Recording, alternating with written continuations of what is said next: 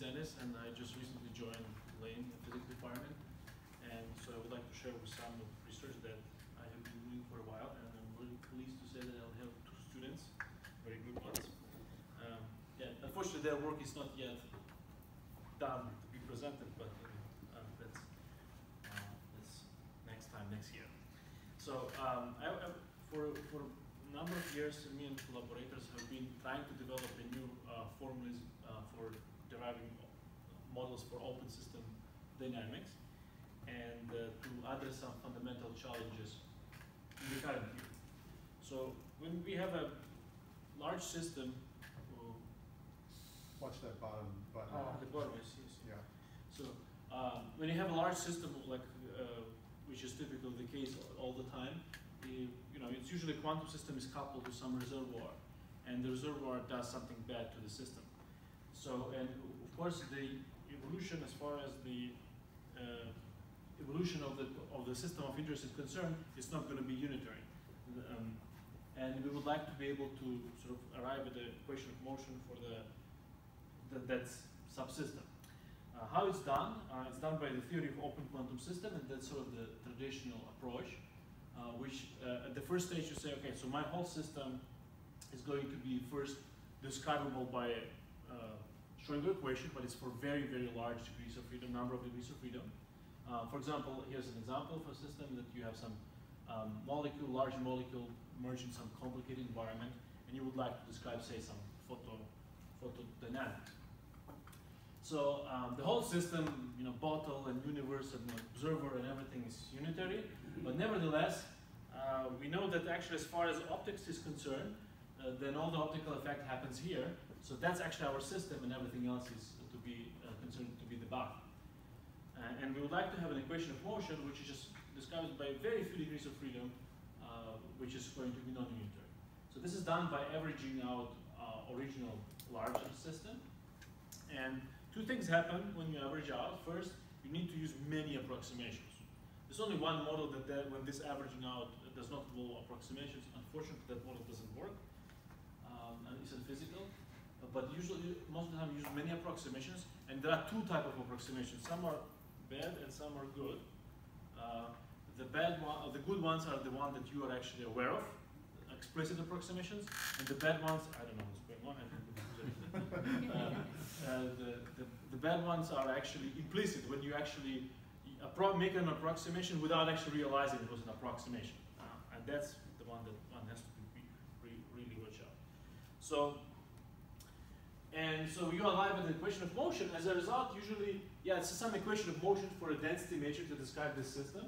And what happens is that nothing in this procedure guarantees. Wow, this spooky. Auditorium has an allergy on me,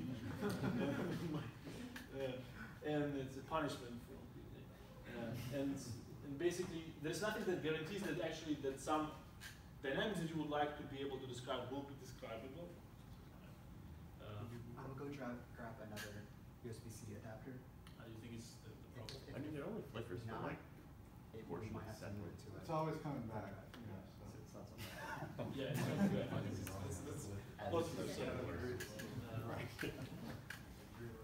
Yeah, so and basically, there's nothing that guarantees that the arrival equation of motion will match the observations, and moreover, actually, there's nothing that allows you to say that obtaining equation of motion is actually obeying basic laws of quantum mechanics, and this is actually a big problem. Most of the useful master equations, actually, we know that they are for example, like Leggett-Caldera model, you cannot use it for long time propagations, right? It has to be used only for short time. So this is a serious actually issue if you think about it, because ideally we would like to have that your equation of motion is useful and your equation of motion is physical, right? Not just useful, not either useful or physical. You don't have to be both. So the idea of our approach was to actually to overcome this challenge in traditional framework and to sort of at the first step to ignore all these steps and flip upside down this paradigm by beginning by saying that, okay, let's just state what kind of dynamics you would like to be able to capture by your master equation. And then in what type of language you would like to describe it. Is it quantum? Is it going to be classical? Is it going to be some kind of hybrid model? And then if these two input informations are compatible, because they sometimes may not be compatible, then this set of equation, the set of methods supposed to actually give us an equation of motion for, for the density matrix, if you want a density matrix. And by construction, this actually master equation will be able to capture observations of interest. And by construction, if you want it to be quantum, it will be quantum. So that's sort of the thing that I wanted to say in general. And I would like to show two applications of this approach quickly. Which is one application is actually to the area which is called quantum reservoir engineering, and then hopefully we'll have some time to say about how to make lead look like gold also. So let us actually start with tunneling before I introduce reservoir engineering. So usually you think that tunneling is, of course, tunneling is a hallmark quantum effect. No, this is supposed. Since we're doing this because it's thanks to the right time for some reason. I know this. Let me just turn it on.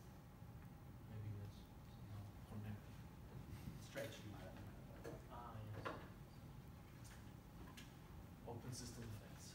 That'd be great.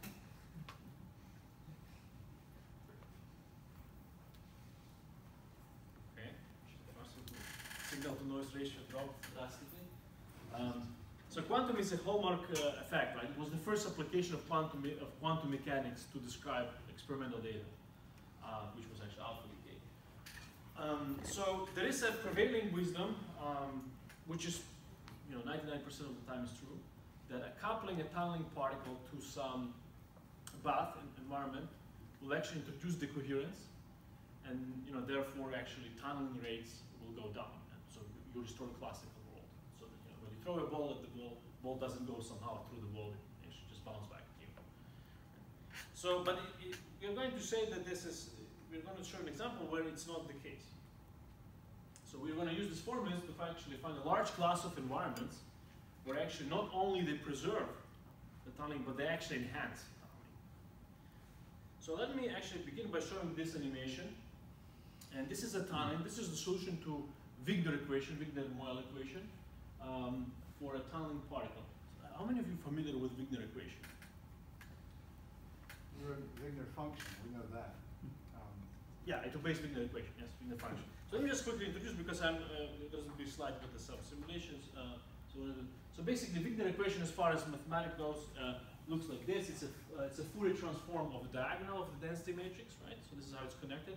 What it is actually, it's very, not very widely known formulas, which basically, which is, it's best to introduce by analogy with the sound. So if you have your favorite song can be stored by in MP3 format, which is basically amplitude is saved as a frequency in a frequency domain, or it can be also saved in a time domain, which was CD-ROMs and vinyl. So its amplitude is saved as a function of time.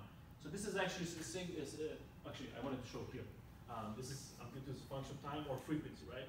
So this is what like Schrödinger equation is. It's going to be coordinate representation, say time, and it could be momentum representation, say frequency, right? And it's up to a Fourier transform only. So the Wigner actually is kind of analog to, is basically a musical scores of quantum mechanics. What it means is that in musical score, right, we have frequency at the same time as time, actually. So these two axes are on the equal footing. So Wigner function does exactly the same thing. It actually is a function of two variables, x and p. So it assigns position and momentum to a quantum particle. And it's not an approximation, it's an exact full picture, closed, logically beautiful, very difficult for actual calculations, but nevertheless, it's fully consistent. So this is actually what it looks like. Go back. Okay, so this is how it looks like. So this is actually, this is phase space, this is p, and this is x, right? And the below plot, bottom plot is actually probability distribution as a function of position, which comes as a solution to the Schrödinger equation. So there's a barrier, Gaussian barrier at the center. So you see most of the wave packages bounced off a little bit, tunnel through. But it's much more beautiful in the Wigner picture. Wigner function is real, but not negative, or it can be negative. As you can see, this is the phase space, so we can draw a boundary between classically allowed and classically forbidden regions of phase space, right? So originally your wave packet is Gaussian, so it's fully contained in the, it has a positive momentum, right? And now it hits the barrier, most of it reflects, but a little bit goes through, right? And you can see these splashes of negative and positive values. That's actually a consequence of quantum. You might have said, what is the red and the blue? Is that what Yeah, it's red is a positive value, blues are negative values. Why you see fringes and negative values in the phase space? Because, very good question, excellent question, that's actually a Schrödinger cat state. Basically, it's a signature that this portion of the wave packet has a locked phase relationship with the wave packet that went through. And that's actually signature of quantum coherence, basically. At least in the coherence, will wash out that thing, basically. Right, that's what it does, it's washing out. So it's amazing, it's a great formalism, actually. We've done some kind of interesting work on this, especially when it's applied to relativistic systems. And we are actually phase-space creatures, right? We think in this position velocity. This is very intuitive, and it's great that quantum mechanics allows for this language. I think it allows many interpretation of things. So when you measure current, though, that as though you had a tunneling happen, does the probability on this side collapse? I mean, it would collapse sort of as a. I mean, this picture is nothing. It's equivalent to Schrödinger. It's not different. The current is related to the momentum. Yes, it's to this axis. Yes, Erin? What does it represent that for the Wigner function, it's not a vertical line, but there's... The Wigner function, you mean the fringes, the middle thing? No, like in the graph itself. The boundary. Yeah, the boundary. It's not because it's a numerical simulation, right? And you don't like, numericals don't like steps, so because it's a smooth Gaussian, so it's, that smoothness actually gives you, yes, yeah, that's a good question. Yeah, and some other questions? Well, what do I make of this big purple splotch in the middle? Yeah, so what you made is precisely the fact that the portion of the wave packet that tunneled through and the portion of the packet that got reflected has a constant phase relationship, right? And it's not observable. If you were to do tomography, you would see this thing, actually. But like if you just look at the distribution of X or distribution of P, you would not see it because distribution is nothing else but a marginal of this. The X distribution is integrated out P coordinate, and you don't see it because it's a very sharp sequence of negative and positive values, so they wash out. So if I do the tunneling experiment with coherent states that are classical states, they have positive Wigner distribution. Why? I will expect the same tunneling effect. No, it will not happen. It won't What will happen. happen? It will just everything will bounce off. Basically, you will not have neither of this will be blue. Nothing. It will just bounce off. Really? Yeah, it will just bounce off. Doesn't this start with a coherent thing? Yes. So No, but the evolution, quantum, classical evolution, right? Sorry, you mean like the coherent state, but the evolution is the same. It means it's still quantum evolution. But then why? Yeah, but I would. Sorry, I was thinking like how. Sorry, that's a different question. That's a question how it will look like in classical dynamics. So classical dynamics will just bounce off, right? But this is a coherent state. This is a Gaussian coherent state initial condition, right? This is exactly what you asked. Oh, okay. Yes, thanks for. Okay, so wow, I didn't expect so many questions. I should have done a different presentation. Next year. Or had a less cool video. I see. Anyway, so that's just tunneling, coherent tunneling, right? So if once you start cranking up the coherence, it starts actually washing out these things, and basically nothing goes to the cloud and goes to this thin layer of classically forbidden region. Okay, so that's regional set. So let's just actually try to use. So we're not the first one to say that there are systems where incoherent interactions with the path that actually can enhance the tunneling, but we said that there are a lot of them actually. There are many more than one can expect. We found some new physical insights that people follow. So let's just use our framework to actually try to understand where this can happen. So observations. So observations for our methodology, which is called Operational Dynamical Modeling, has to be recast in the form of RNFS-like relationship, constraints between expectation values, or also it's known Drude model in solid state and things like this. So if you have a pure coherent dynamics, right? No environment, just pure Schrödinger equation. The position and momentum of a quantum particle described by these equations. Right? That's what you find in textbooks. And this U of x is your potential vector. Right? And just I wanted to stress something out, the methodological comment, averaging is outside of you, not inside of you. Right? Not to be confused with the Newton's equations. Now, so we want to somehow enhance the tunneling. We want to enhance the transport, meaning we want to get the wave packet from here to there, right? So what is the simplest, the most linear way to do it? The simplest way is actually to pretend that the barrier is not there. You know, to pretend it's not there. Right? In other words, to sort of artificially set it to zero. And I will explain what it means to artificially set it. In other words, we would like dynamics to look like this. Right? Which actually is very nice, right? You have expectation of P is kind of constant, meaning you know it's not bouncing off. You're suppressing a reflection. You're actually just letting it go through. Is this actually clear? So we would like dynamics to look like this. Does it make sense? Right? Rather than this. So we want to use that to pretend it to be zero. Okay, so now what is the formalism description? So this is an open system theory, right? So therefore all these expectation values have to be represented as an average with respect to the density matrix. And the density matrix is going to evolve according to the, we're going to postulate, we want to find most general we want to find most general Markovian models that produce such dynamics. So therefore, the master equation has to look like this, and this is a famous Limblin master equation.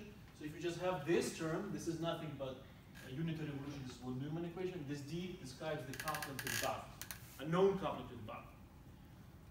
Now, so we assume H to be known. So H is actually fixed. You see, and this is that guy U. This is that bad tunnel. This is the barrier that you want to somehow fight over. So it's not zero. It's here. It's here. And of course, X and P engage in canonical commutation relationship. Now, so what's unknown here, we assume, is A, our A's. Coupling to the buff is unknown. But the unitary part is fixed and known. Coupling to the buff is unknown. So why do we use this Limblin-like master equation? I hope you're keeping track of time. You got all the time in the world. That's a very bad thing to say. Anyway, so do you know, guys, why do we want to use Limblin equation? Besides Markovianity, like, ignore Markovianity. This ansatz has one very important property, actually. It will guarantee that the state will always be quantum. Whatever the shape of the matrix A, the rho will always be positive definite. And this is very important. So unlike other approaches, the final master equation is going to be physical in this sense. Right? We don't have to worry about negative probabilities emerging. So what we do, we look at this and we see, what do we see here? Okay, so we see here, so this is all given, right? This is right now our input. Look at this, we have expectation, certain relationship between expectation values. We have a derivative, right? Expectation values expressed through rho. Rho depends on time. The derivative of rho connects to rho in this way, right? And we know what is x and p, we know also what is h, we know everything. The only thing is unknown is a. Right? So we treat this as a kind of not very usual system of equations, right? You have some averages somehow connected, we have some matrix relationships, and so we want to solve this with respect to a known matrix A. So it turns out to be solvable, and actually the answer is this. For arbitrary real value function R, this kind of A will make Markovian dynamics with the barrier look like this. You also assume just a single Lindblad operator. Yes. For this presentation, so that the equation don't look too complicated. Wow. But in reality, it's not. You'll see generalization in a second. In a second, it will be generalized. Okay, so this is, first of all, first message here is that it's non-unique. There are, uncountably many environments that actually can do this. However, we found only one physical with physical interpretation. Let's just show actually how it looks like, what it, the claim that this actually works. So the top 3 plots are actually just snapshots of the simulation you saw before. You have a wave function, coherent state at the beginning, then moment of collision with the barrier, and then you see, actually in this case, I'm cheating, this is a higher barrier, so you almost see no tunneling. This tiny amount. Slightly goes there, like less than 1, significantly less than 1%. Now, so this is actually exactly the same snapshots for our open system that I showed you. So the packet comes and really just goes through with no, P does not change, right? P is constant. Now, so for comparison, this is a free evolution. Free coherent evolution means, Schrödinger equation where U set is to 0, where U is set to 0. And this is how it looks like. And you can see there is no barrier because it's a free evolution. However, there is still barrier here, right? The only thing is different between that system and this is that the presence of this dissipation of the coupling to the environment. So you may actually see this as well. This looks shockingly the same. But it's not actually. Upon closer inspection, you will see that there are some kind of kinks here, which are this is nice Gaussian. At all times is Gaussian. This is slightly deviates from the Gaussian. But nevertheless, the purity of this state is quite high, 95%. So what we have shown that actually we can actually have coupling to a bath, to specifically designed bath, such that you not only make the probability of time to be 1, but also almost preserve purity. Almost. You cannot preserve it, but you sacrifice a bit by enhancing coherent transport. Any questions? Well, maybe a general question. So I'm not so familiar with this Lindblad equation, but my question is, okay, you found some A that satisfies this property, but do we know if this has any? Do we have environments that have such A? Or? Yeah. So let me just. So what's the mechanism? I should have probably done this on that. So the mechanism actually turns out that you can find a specific form of function A of this form, right?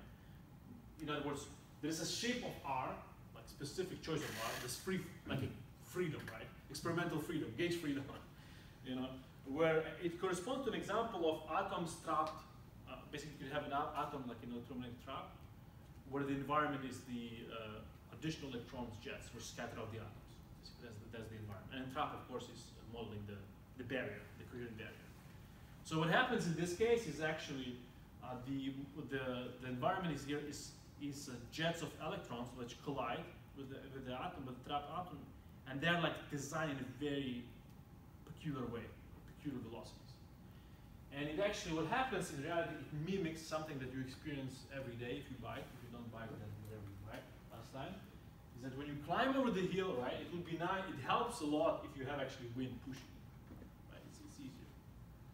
And then once you, so this is precisely what the electron jet is doing. It's actually tailored in such a way that once packet comes here, it gets pushed, gently pushed so that it doesn't destroy coherence. Gently pushes to the top, and once as you climb over the potential barrier, you start gliding back off, and what happens is that second wind picks up and gently slows down in such a way that your wave packet doesn't get kind of all over the place. And so this is just a wind effect, quantum wind effect on our. And so that's one example. Any other question?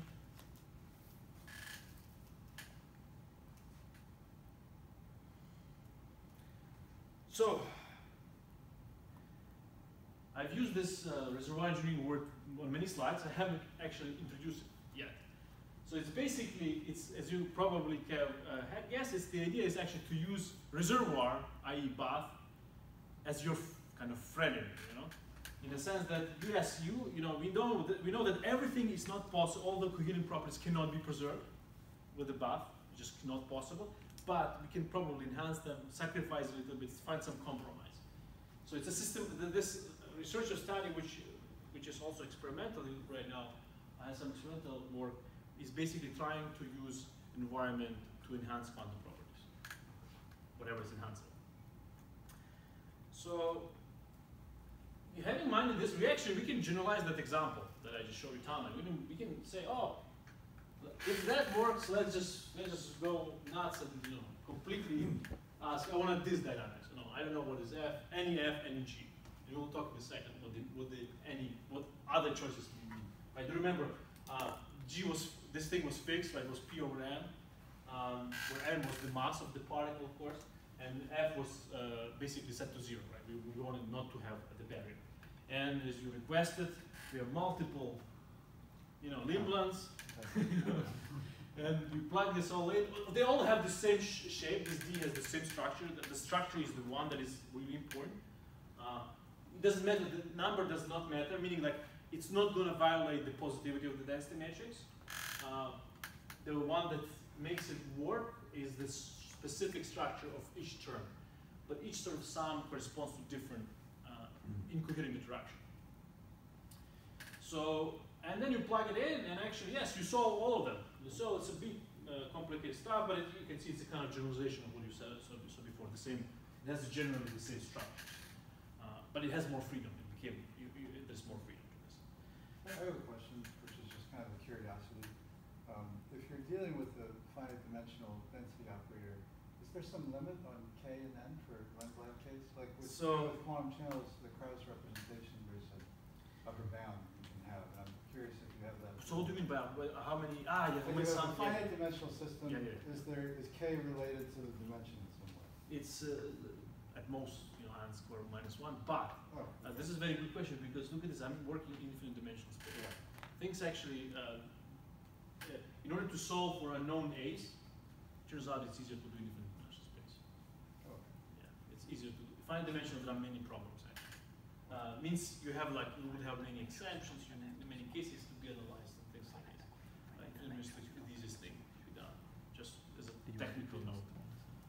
Do you assume coupling between the reservoirs? Or now we have two reservoirs? No, you don't assume anything, right? You just assume that.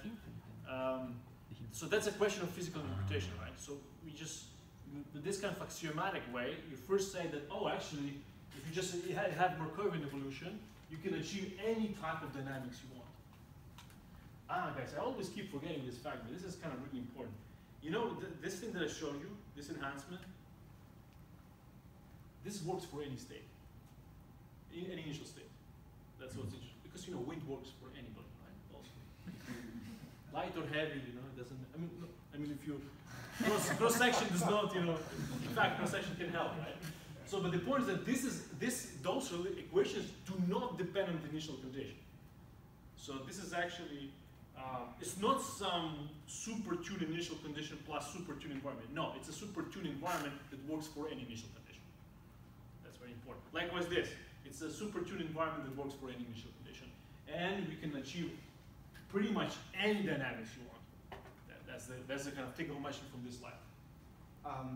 So usually we think of the environment as something that there are degrees of freedom we can control. Yes. But I guess here you're proposing that you engineer the environment in some sense. Yeah. So I mean, it's not. Consider that to be like an environment if it's something. No, but for example, in this wind example, right? When your system is an atom in a trap, environment is the electron jet which collides. So what you don't control there is the phases between atoms and the electrons. Basically, that information you cannot control. But what you can control, I assume, is that you control velocities. Initial velocity of electron jet. Okay. Basically, so yes, there are always something that you cannot control, but something you still can control, right? So then, can you really consider that as being part of the environment or a reservoir? Yes, because the evolution is not unitary. The top of the system of this subsystem. Right? So then you can just consider whatever you're interested in and that other part, and then. Yeah, but what's your initial condition for all the phases of all the electrons in the jet? That's the problem, right? You need to know more information. Yeah, in principle, right? If you can solve the big Schrödinger equation, we don't need this stuff, right? You don't need this. But if you cannot solve, or you are not able to characterize the system to this point, then that's where this formula is. But you need to be able to control some aspect of the environment. Yeah, some aspects, yeah, not all of this. Right, but always like in practical environment, even in the models that are widely used, right? There is, you assume to spectral density to be specified. Usually as far as I know, what people usually do is there's some, you have control over your system only, and then you're trying to vary the parameters in your system such that you can contact the effects of the environment, which are not really known to you, right? No, but for example, when experimentalists is quantum optics people write an experiment, they actually close the windows in the, or go to the basement to do experiment. That's actually, you control their environment, right? Okay, sure. You're trying to eliminate certain frequencies, right? So, Okay. there's always this minimal degree of control, right? To an extent. Yeah. So of course, that needs to be, so these kind of things would require quite more than shutting up the door, the window, but it doesn't assume that you know all of the states of like photons and electrons as well. Okay, so let us just see some examples which kind of go under this umbrella, more generic umbrella of this dynamics. So example number one is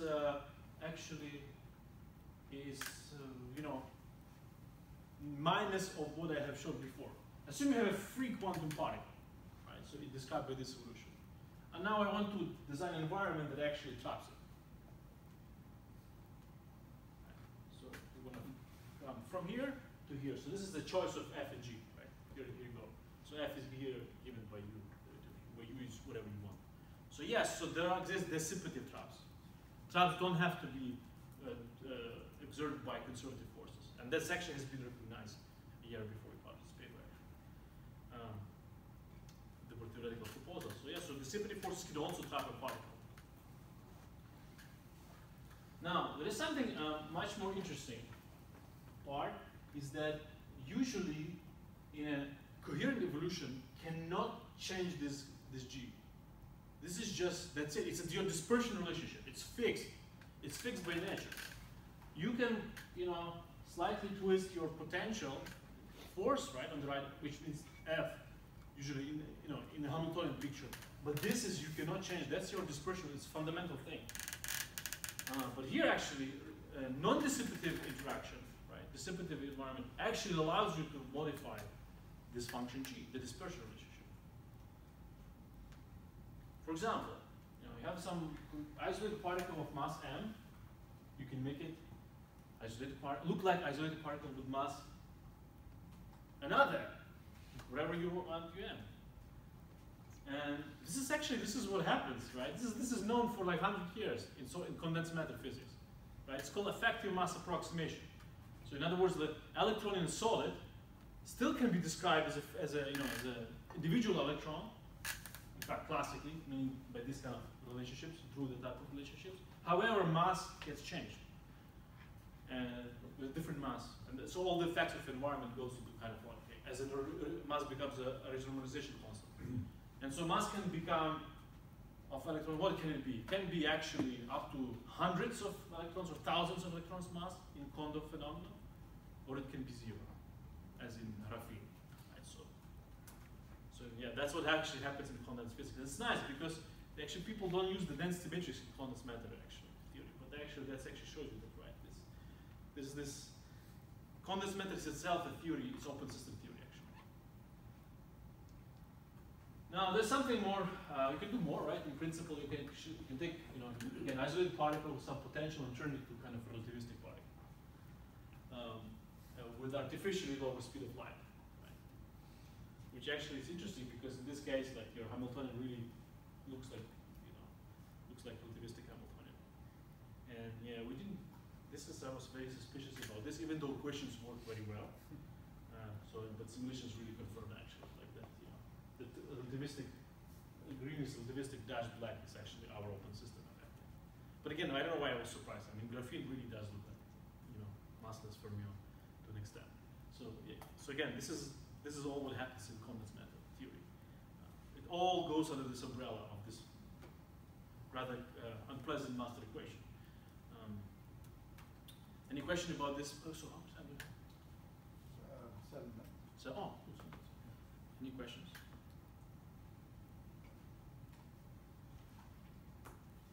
So I wanted to show you a second application. Of course, we have many more applications, but this is actually kind of nice because you kind of capture some coverage, a lot of coverage for this. So how to make lead look like gold using this idea. So why do we see things, first of all? We need to formalize this question. Why do we see something? We see because incident light, after interacting with the system, does not look like the light that after interaction with the system does not look like the incident, and this difference actually is perceived as seen.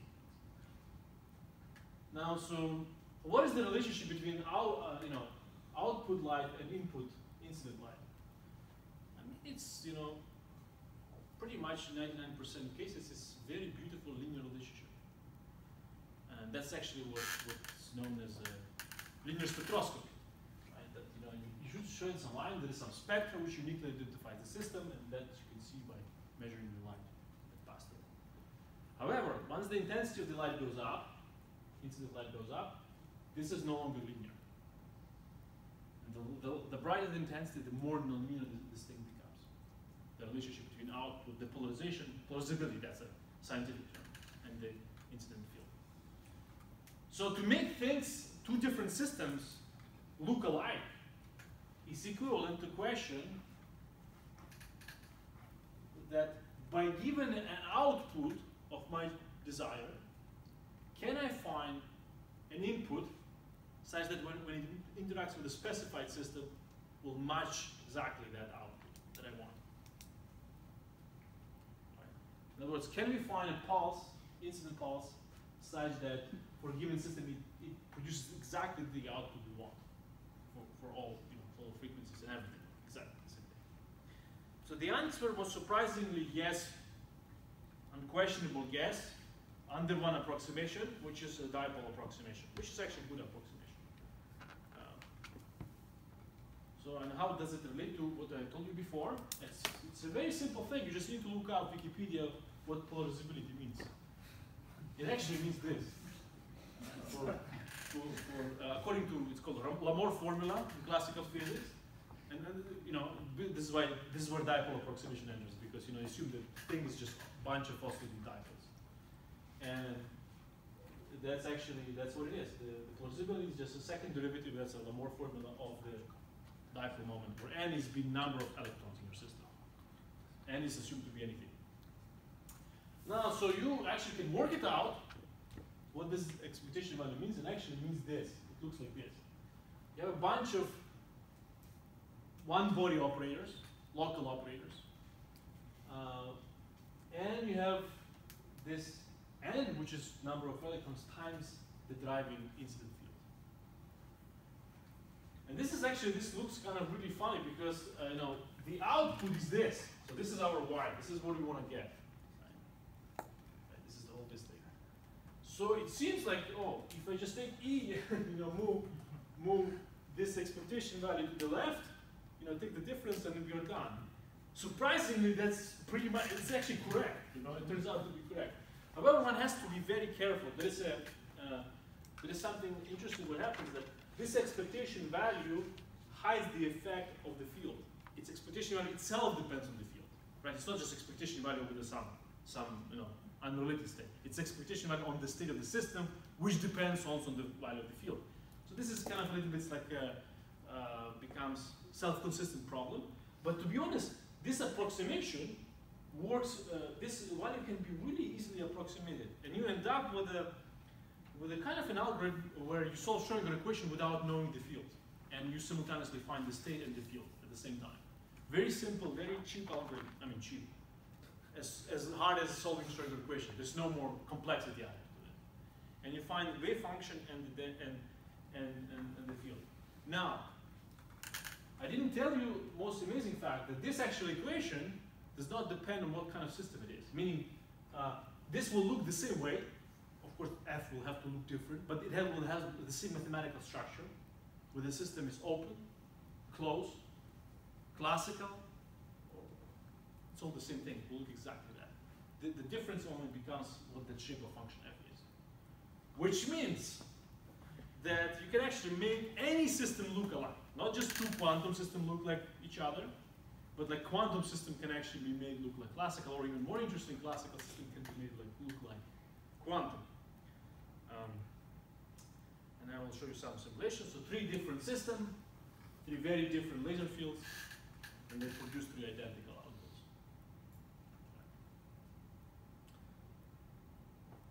So that's that actually one of the systems. This system is closed.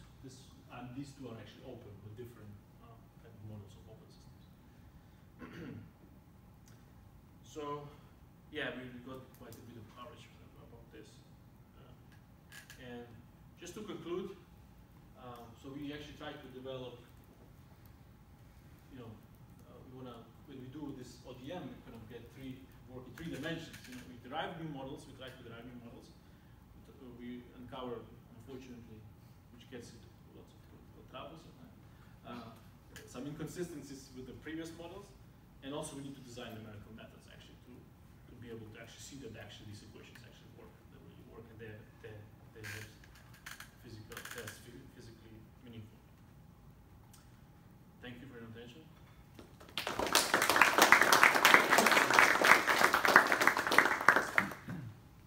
Questions for Dennis? Yeah. What would be the next step to take the one of your systems to a more macroscopic model to show that you can do this, and other than just doing it, say, on single atoms or single molecule systems, could you do it on an ensemble of things? But an ensemble in which sense? I mean, it's right. I mean, it's one the impersonation. The impersonation. Yeah. It works for the whole. I mean, that's So this is what I said. N is arbitrary, right? So it works for an ensemble. If you will, it works for an ensemble of interacting things. Interaction is all here in expectation value. So yeah. So this is really universal statement. The only approximation is here is dipole approximation. How the light couples to how the matter is coupling to the light, which means that it just couples as a dipole times electric field. Everything else works. Basically, it's all applicable to anything which has electrons. Yeah, by the way, if no electrons, you have division by 0. Right? Yeah, so again, I'm trying to understand something. So, so imagine that you, as I think you said, you can reproduce like condensed matter. Okay, so some particle moving in some crystal or something. So by matching the observations, so that we make an experiment making this particle going through crystal, and we know what we should observe. Then you match this observation and you find that corresponding A. How much can you infer from this A about the structure of the crystal or whatever? Yeah. So this is a very hard question, because what we do, we don't do that in a systematic way. We rather take systematically these kind of relationships, right? Expectation values as a function, and their relationship between them to convert into A. But what A actually means microscopically is it has to be investigated case by case. So I mean, there's no like algorithm to. So is it correct, my understanding, that you, in some sense, you are probing very little of the crystal, like you just need little information, these few things, and I see. Okay. But again, the price to pay is that you get ambiguities. Yeah. In master case, right? A is not defined uniquely. Right. A is defined in many ways, and so that has something to do. That's precisely it makes sense, because you didn't specify the whole dynamics. You just specify a few things. Yeah. Right. What do you expect? To know what. And then I have another question, if I can ask. So you also mentioned finite dimensional systems, but then again, I'm not familiar much with the qubits. But then, what is the course? Do you have a phase space in that case, or? If you want, you can have a phase space, but this process of uncovering A does not depend on the phase space. It can be done in phase space, but it can be done in density matrix. It doesn't have to be. Phase space is great for visualizing and thinking physically what's going on, but it doesn't mean. But actually, I think you're asking a bit. Let me just kind of abuse your question. And so we were not the first one to ask this question: can you match two spectral responses of different systems? We were definitely not the first one to ask. But what we actually, so people were asking this question by making one assumption, always, and they didn't think it was an assumption. That's the problem, right? You never think. They said, "Oh, let me assume that my quantum system has 100 levels. I have a 100-level quantum system. Can 100-level quantum system look like another 100-level quantum system?" And the problem was that no, it starts like you cannot say something definitely. You have to be case by case. Depends. There was no universal statement. And why was the case? Actually, it turns out that once you say that your quantum system has 100 levels or even billion levels, you actually make an assumption on the energy scale. And that assumption actually messes up your equations badly. So once you assume no information, once you say that my system is lives in an infinite dimensional space, right? Because Schrodinger equation is a differential equation, lives in an infinite dimensional space. You don't make any assumptions on the number of levels, that approximate systems. You actually you just have this n times e, where n is number of electrons. So if you assume number of levels, this equation looks very different. There's like double commutator here. There's a whole function here which turns into 0. And of course, when it turns into 0, field goes to infinity. And that's the problem. So this is this dimensionality is amazing stuff. I have a dream to write a paper about dimensionalities. So there are interesting things. It's a kind of fetish mathematical, right? So when you have so I know physical the following sentences have physical consequences. Large finite dimensionality is different from infinite dimensionality. Here's an example, but there are other examples involving dynamical decoupling. Dynamical decoupling can be done for finite dimensional systems, but cannot be done for infinite dimensional systems. Now, but there is even more. One recent example I got, where you have this difference between uncountable dimensionality and countable dimensionality. Again, physical experiments. Like for example, you can never have Galileo principle working in countable dimensionalities. Surprise, surprise.